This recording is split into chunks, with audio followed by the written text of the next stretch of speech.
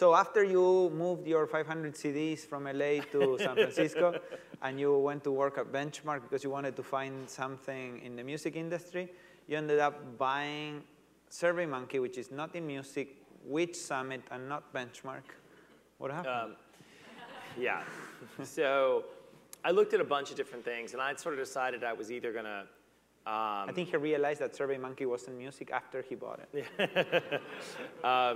I wanted to either start my own business or run something that was already at scale. And those were the two kind of paths I was going down. And so I did actually help start a couple businesses while I was at Benchmark, one of them with my partner from Launch, which we have in LA still, called Dashbox, and then another business that we got my friend Jim Lanzone to run called Clicker, which we sold to CBS. So those were businesses I started, but neither one of those fit what I wanted to do in terms of running it. And the guys at Spectrum Equity, I was on the board of one of their companies called Ancestry.com, a subscription business, and they approached me and said, hey, we're looking at this company, SurveyMonkey, and we'd love to get your help looking at it. And so I started looking at it, and I knew the business. I'd used the product myself. My teams had used it at Yahoo. But I hadn't really ever thought about it as a business. And no one really knew that much about the business. People used the product. And started looking at it, and I was just blown away. Here was this incredible business, yet at the time, in 2008, there were 12 people, 7 of whom were customer support. The business was generating $25 million in revenue and $22 million in operating profit. And had never raised any capital. And so it was this incredible business. It was growing 25, 30% a year. And I thought, this is great. I mean, there's such a great business, but there's so many things they hadn't done with it because it was still being operated like a startup. And I love the idea of that I could kind of build a team and sort of be not a founder, because I clearly wasn't a founder, but I could at least kind of shape the team and the business around what I wanted to do. But yet I was already operating at scale. So it was kind of a really good fit for what I was interested in. And the founder was interested in selling control, which is very unusual in this situation. He didn't need the money. He was putting $500,000 a week in his pocket. So he certainly didn't need the cash. But he just knew the business could be bigger, and he didn't know how to do it. And he thought if he sold control to somebody, that they would sort of help take it to the next level. So it worked very well. We started working on it in the fall of 2008. We closed in April of 2009, and I joined. The company was based in Portland. And I think it's the story of how SurveyMonkey started very different than my first company. I raised angel money and venture capital and went public and all this stuff. That is very similar. The story of SurveyMonkey, it's maybe more similar to a lot of the companies or the entrepreneurs in the audience, because accessing venture capital in emerging markets is so hard that you'll see a lot of them just bootstrapped, and very often you'll see amazing companies that have never raised venture capital. Yeah, and I think, SurveyMonkey is the ultimate lean startup, if you will. Like, the fact that he didn't have any capital actually allowed him to make some decisions that proved to be what made the company successful. So rather than the lack of capital, I think people often think of the lack of capital as the problem in the business. At least in this particular business, it was actually the reason the company was successful versus a whole host of other competitors. So Ryan Finley, who's the founder of SurveyMonkey, was a year out of college in the University of Wisconsin-Madison, which is in the middle of the country. Cold. I'm from Minnesota, so I can kind of say that.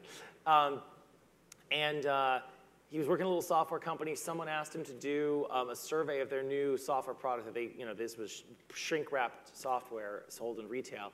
And he looked around and saw, hey, he was a developer, I should just write my own survey tool. So he wrote his own, and people said, oh, this is great. We could use this for lots of things. And it was $19.99, and you should start a company. And so he quit his job at the age of 23 and started his company. And that part in 1999 was not unusual. But he didn't know anybody who'd ever started a company. He didn't know how to go raise money, so he just had to just kind of figure it out. And he came up with this funny name, which makes people laugh, but it makes people remember it. And that was really important. He didn't have any money to do marketing. But it turns out that the survey itself So people come on our site, they create surveys, they send them out. You guys took some surveys, I think, today to sort of figure out what topics you wanted to cover. And the process of taking a survey that someone else has sent you, and it's always sent to you by someone you have some relationship with. You know, you're a customer, you're an employee, you're a parent at a school, you're at an event like this.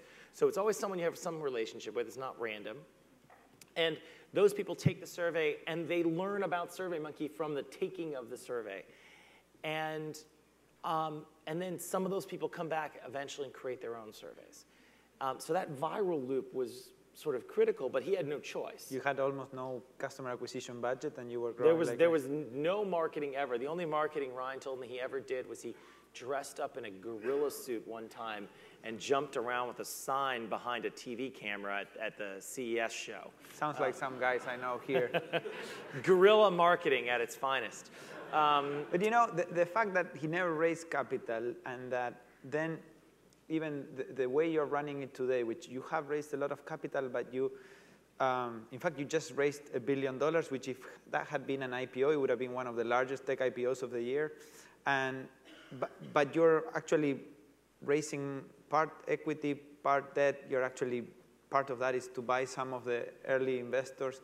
And I ask you this because from the perspective of many entrepreneurs in the audience, it could be a different model that the one the one is presented almost as the only alternative, right? Everybody's reading the tech blogs, and you think that the only alternative is you have to raise a seed, then a Series A, then a Series B, then eventually somehow take the company public or sell it to be able to pay back those investors. That's really, really hard to do in a lot of these emerging markets. Some of these companies have some of these characteristics that are incredibly good businesses that produce a lot of cash, and perhaps there is a different model like the one you're following. You're not following a traditional model. You're not aspiring to take this company public, or at least not right now. And there is a model in which you can run the ownership, the capital structure, and the long-term vision of the company in a way that it doesn't need to be sold or taken public. Yeah, I think we've sort of said, look, there's a lot of cost to being public, and if you can avoid those costs, then you're not going to get the benefits. And if you don't need cash, and you don't need a currency to do acquisitions, and it's not going to help you sell more product, and if it's just liquidity, there's ways to find liquidity. But I think what really drives the ability to do that is building a profitable business. And I think oftentimes, kind of the traditional model you said is not necessarily around building a profitable business. It's about growth. Yep. It's about how do we grow as quickly as possible. Well, it turns out like this business, they never had any capital. The business grew organically through a freemium model. Most of our customers don't pay us. A small percentage do, but we don't have any marketing costs and those sort of things. And the business built slowly but profitably. So the business is 13 years old today. And we did $113 million in revenue last year, and $62 million in operating profit. But it took a long time for it to get to that scale. And I think one of the things that happens in traditional models, people try to get scale faster because that's how you get the next round, that's how you get the next valuation. People are overly focused on growth. And so you're going to think about this alternative method. It's like, how do you get profitable growth? And it doesn't always work in all markets. Sometimes you're in a race. You know, I'm an investor in Peixe Urbano, as is Wences in Brazil. And, you know, that was very much a fast and furious race against all the competitors in that market, including Groupon and all sorts of things. And so sometimes you don't have the luxury of profitable growth. But finding businesses where you can grow profitably gives you a lot more control as an entrepreneur. You can raise money. You don't have to. You can go public. You don't have to. So I think, like I said, it's not always an option, but if you have a business where you have profitability and someone says, let me give you some money so you can grow faster and you'll lose a lot of money in the short term, but it'll make it up in the end, sometimes that's the right decision and sometimes it's not. Yeah. And so just because somebody wants to give you money doesn't mean you should take it. Yeah.